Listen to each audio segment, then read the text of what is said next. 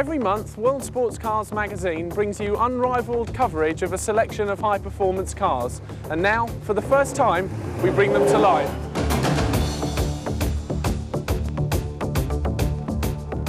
This is Pendine Sands in South Wales, where between 1924 and 1927, the world land speed record was broken 5 times. Later on in the programme, we'll be driving 2 cars on the sands that can exceed those land speed records, the Porsche 911 Turbo and the Mercedes-Benz 500e. We'll also be running Ferrari's 348 and the Honda NSX back-to-back at Pembrey Race Circuit. But first, we go over to the Ministry of Defence test track at Chobham in Surrey, where David Sumner-Smith is with the Lamborghini Diablo. The sports car is dead. That's what they said back in '73 when the oil crisis hit. The last 2 decades have proven how absolutely wrong they were. The 70s and 80s have been the most exciting decades in the development of the sports car. We've seen the very rapid rise of the Japanese with important cars like the Honda NSX and the Toyota MR2. We've seen some fascinating technical developments as well, with anti-lock braking, 4-wheel drive, 4-wheel steering and active suspension. Most exciting of all, though, has been the development of the 200-mile-an-hour club. Now, a lot of the members, of course, are specialists who modify and improve on existing exotics. But some cars have been developed for 200-mile-an-hour performance right from the word go. Fastest of them all is Lamborghini's Diablo, the Red Devil.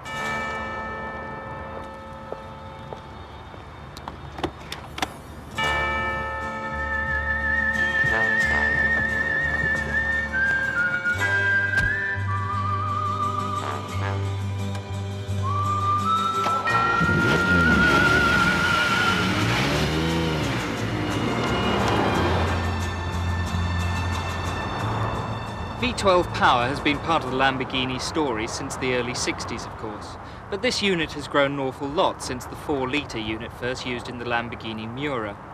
It now stands at 5.7 litres. It's got 4 valves per cylinder and Weber Morelli fuel injection. That takes it up to 485 brake horsepower and 428 pound-feet of torque, 16% better than the fastest of the Lamborghini Countach family. In terms of out-and-out performance, the Diablo is very much more impressive and convincing. We're talking here about a car that can accelerate from 0 to 60 in less than 4 seconds. We're talking about a car that's been recorded at in excess of 207 miles an hour. But it's a car that takes some driving. It's delightful driving on roads like this, but in traffic, absolute misery within 10 minutes, I'm sure. The performance is stunning. Quite incredible. Slice the gear lever across the gate to select third. It's immediately obvious that the car has a very powerful soul. The Diablo makes no bones about the fact it can deliver a mighty shove, but by the same token, the urge is smooth, unlike the wild punch in the back you'll receive with a turbocharged supercar like a Ferrari F40 or a Porsche 959. As you can see, the Diablo has a form which is sleek, attractive and modern. Marcello Gandini has much improved the aerodynamics over those of the Lamborghini Countach. The CD is now registered at 0.31 compared with 0.34 for its predecessor. But looking at the shape of the Diablo, it's small wonder that the car is so very successful. The waiting list stands already at 4.5 years, despite a price tag in the UK in excess of £150,000.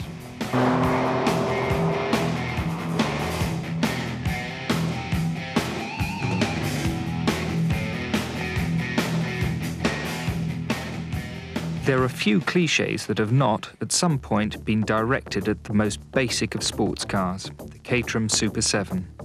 And in the latest Vauxhall-powered HPC derivative, you can add 10% to all of them. It's shatteringly fast, with 60 miles an hour coming up in less than 5 seconds from standstill. 7 may be basic, but it is still one of the great motoring experiences of all time. From Southern California, where it never rains, comes a new dynamic roadster concept in the shape of the RX. Powered by a twin-turbo Corvette V8, its designer claims a 200-mile-an-hour top speed and a 3.4 seconds 0 to 60 miles an hour time, but will want £150,000 for a car like this. Good news for enthusiasts, though, is the possibility of a British buyer for the project. One of the potentially most exciting cars of 1992 is the Ford Escort RS Cosworth. Created by the shoehorning of the Sapphire Cosworth's four-wheel drive running gear into the smaller, lighter Escort body shell, this is a world rally champion in the making. With 220 bhp and 150 miles an hour capability, the road car will be hot. The competition car just a huge spoiler in the far distance. The Renault Alpine GTA in Britain had, in its previous guise, everything. Looks, performance, grip, handling, all were of the highest order. But buyers here just didn't bite, and its makers will be hoping for greater success this time round with the 80% new A610. With more power, 250 brake horsepower, a higher top end, 165 miles an hour, and a sub £40,000 price tag, the credentials are as right as ever. When Toyota's luxury division, Lexus, set out to build a world-class saloon, they did so in the LS400. With the brief now extended to a world-class coupe, they present the SC400. It's not yet available in the UK, but given the slightest encouragement, this enormously capable 4-litre V8 engine Grand Tourer will push the established marks hard and long. The AC Cobra is dead. Long live the Dodge Viper, the concept revived. It can top 180 miles an hour, cover 0 to 60 miles an hour in 4.3 seconds, yet is powered by a truck engine, albeit a 400 brake horsepower 8-litre V10. And its target price in the US is the equivalent of just £30,000. Good news is that Viper sales will start in Europe in 1992 or 1993. The remote Pembrey circuit in South Wales provides the setting for our back-to-back comparison between two supercars, Ferrari's 348 and the Honda NSX. Ferrari are one of the world's great supercar builders. The Dino, the Daytona, the Testarossa, the F40. It's a heritage and one which the 348 continues. It's a direct replacement for the 308. 348 shown at the Frankfurt Motor Show for the first time in 1989. It's small, it's the smallest of the current Ferraris, but its performance credentials are no less large than its illustrious predecessors. It has a 3.5-litre V8 producing 300 brake horsepower. It's enough to see this car to 171 miles an hour and from standstill to 60 in a little over 5 seconds. That's extremely quick by any standards and faster than the Honda NSX, if only marginally. With roads or track sympathetic to the Ferrari's cause, there is a greater case for pushing on with vigour. The immediate vicinity is punctuated by the click of the gate and the rise and fall of the engine's howl. Perfect mating of the internals each time, every time, comes only with practice and effort, but the rewards are tangible and are there for the taking. Short sprints between corners are powerful. 30 to 50 miles an hour in fourth gear can be dispatched in a little over 5 seconds, about the same time it takes the 348 to lift its skirts from standstill to 60 miles an hour. The mid-range is the optimum playground, however, and Maranello's Spider becomes a vision realised. Everything you've heard is true. These are special cars for special moments. That the process is not perfect, not entirely without fault, adds as much as it takes away. The 348 profile is crisp, clean and modern. It has a broad, purposeful stance and the wide tyres on 17-inch alloy wheels fill out the wheel arches precisely, but not to excess. The basic shape of the Pininfarina-styled 348 is an uncompromising wedge. But unlike the sharp, hard-edged designs of the 1970s, which all Ferraris save for the Bertone-designed 308 have resisted, the 348 is gently curved over its upper surfaces. Though the interior of the 348 is as nice a place to be as the NSX, it's totally different. There is Magnolia Connolly leather everywhere you look and touch, and it's all far more special. The driving position, equally, is less accommodating than that of the NSX. It's offset to avoid the wheel arches, and it's slightly less comfortable. Your arms are straighter, your legs are bent. Unsurprisingly, there is little or no pleasure to be had in attempting to use the 348 on a daily basis, though few owners will even try. Nope, the Ferrari is more of a weekend car, one kept more for sheer driving pleasure.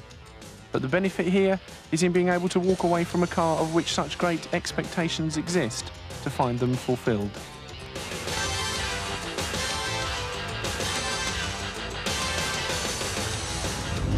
That Japan's first supercar should be built by Honda will be no surprise to anybody who's into Formula One. They've powered successive world champions and have dominated the sport for just about 5 years in conjunction with McLaren and Williams. The NSX is their first attempt, and as you might expect of somebody with such credentials, it's enormously competent. It's powered by a 274 brake horsepower 3-litre V6, will top out at 165 miles an hour, where it's legal of course, and will cover from standstill to 60 miles an hour in 5.8 seconds. Perhaps surprisingly, it's enormously user-friendly. It's easy to get comfortable in, easy to see out of, and very, very easy to drive. Unusually, the Honda NSX is offered with an automatic transmission. It's the first mid-engined production car in the world to do so, although Toyota with their MR2 and latterly Lamborghini with their Diablo can now offer the same self-shifting option. But perhaps even more remarkable than the car's overall level of competence is the fact that on the road in the UK it costs just £55,000, £21,000 less than the Ferrari 348. Well, herein lies either the Honda NSX's greatest asset or its biggest bugbear. The interior is comfortable, accommodating, throws at you every conceivable automotive development of the last 20 years. There is leather, there is air conditioning, there is a prime stereo system. Everything falls nicely to hand, it is easy to get comfortable. Many will want that from a supercar, others most definitely will not.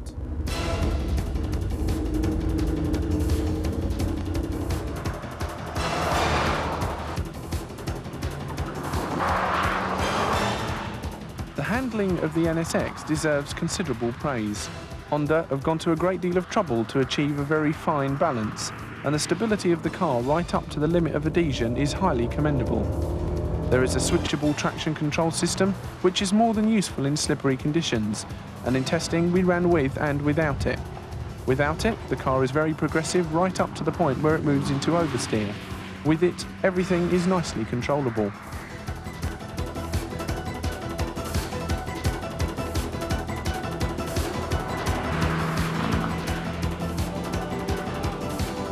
All of the major stalk controls are located on satellite pods either side of the steering wheel. It's all geared to making the driver comfortable and able to use this car to its best effect. As you might expect, the Honda is a very effective tool. On open roads, it is easy to conduct extremely quickly with apparently little effort. For some, that will not be enough. They will demand more from their supercar. But for many, that will be all that matters. Where Ferrari offer emotion and bravado, Honda bear a soul born of careful calculation. That makes the Ferrari undoubtedly the greater car in shorter bursts. But if your idea of a supercar is something that should be enjoyed every day, day in, day out, then it has to be a Honda.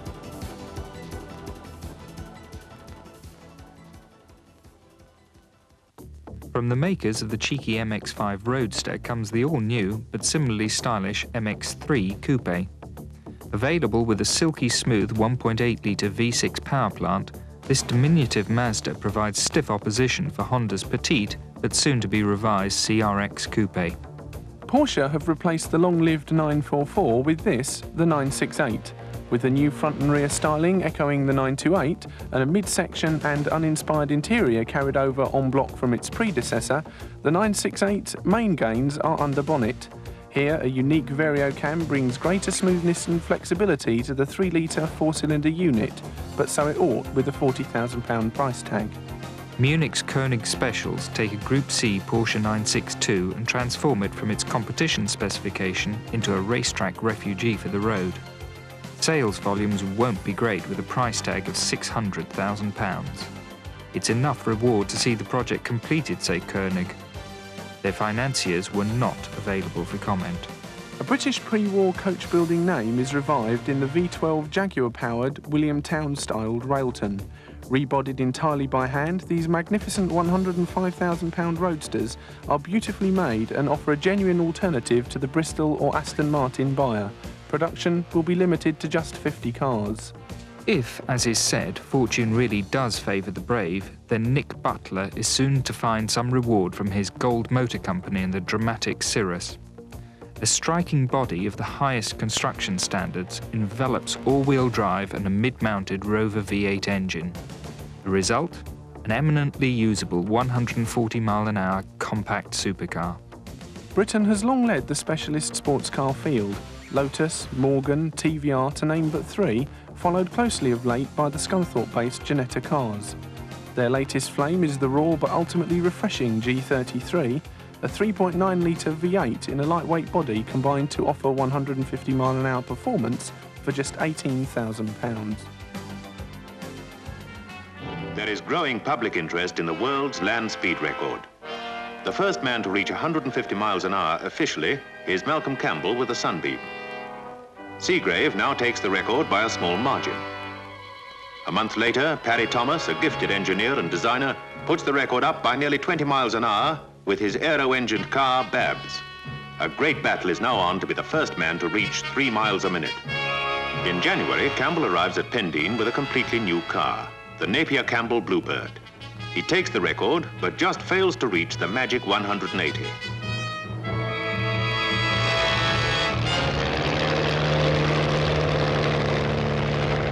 On Thursday, the 3rd of March, Parry Thomas is feeling better after a bout of flu and decides to make his bed.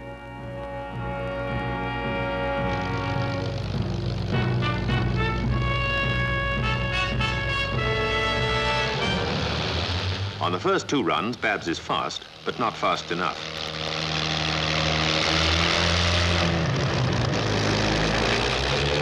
On the 3rd, she is seen to be smoking. One of the great individuals of motor racing is dead. 64 years on, we come to the venue that once played host to the fastest men on Earth. Again, as with Babs, in a modified Benz chassis, but now in the form of a Mercedes-Benz 500e. A car which, though self-restricted to 155 miles an hour top speed, can comfortably exceed Sir Malcolm Campbell's 1926 world land speed record. Alongside the 500e, we're running the 911 Turbo.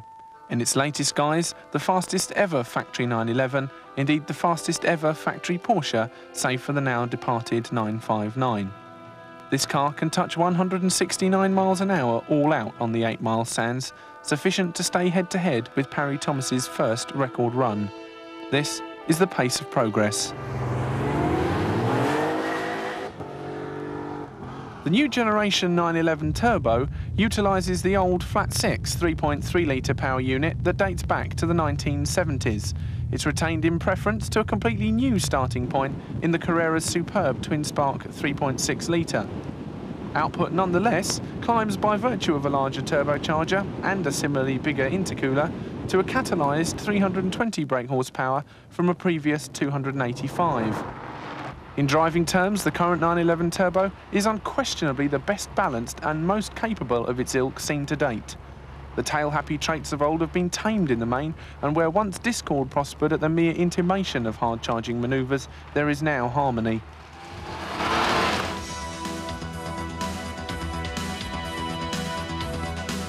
The push-on driver will find reward in the new generation Turbo if he is prepared to work at it, coupled with a performance envelope that can blow your mind.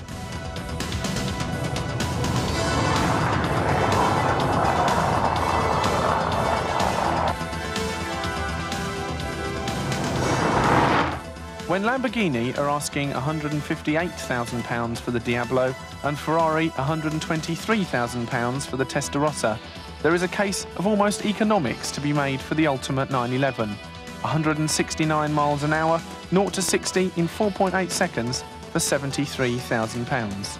And try telling that to your bank manager.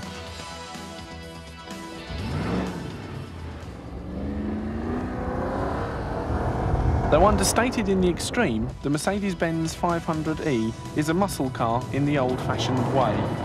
With a 5-litre V8 shoehorned into the engine bay of the W124 series, this is a mid-range saloon that's a match for any supercar. Were it not for the engine limiter restricting top speed to 155 miles an hour, the 500e is reputed to be good for 178. with acceleration from rest to 60 proved in 5.9 seconds. But despite the supercar-type figures, the 500e has a very different, more refined pedigree.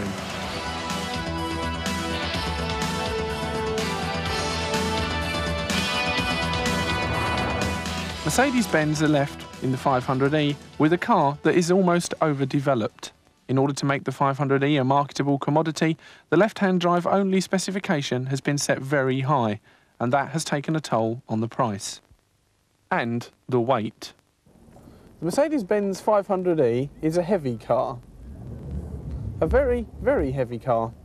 At times like this, you can't help but wonder if the 326 brake horsepower would be better attached to a four-wheel drive transmission. But that's not a genuine criticism, because if you want supercar performance in a smooth, svelte body shell, this is the one. Every month, World Sports Cars magazine brings you an unrivaled selection of high-performance cars. The quarterly World Sports Cars video series will be available from the spring of 1992. And you can subscribe now by dialing 081 877 1080. All major credit cards are accepted. World Sports Cars, Britain's fastest growing motoring magazine, is published by the Hyde Park Group.